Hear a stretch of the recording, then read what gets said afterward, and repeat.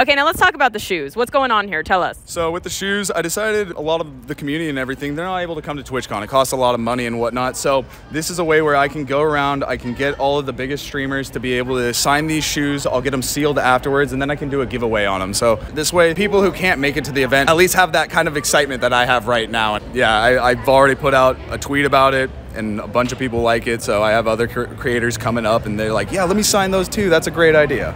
That's really cool.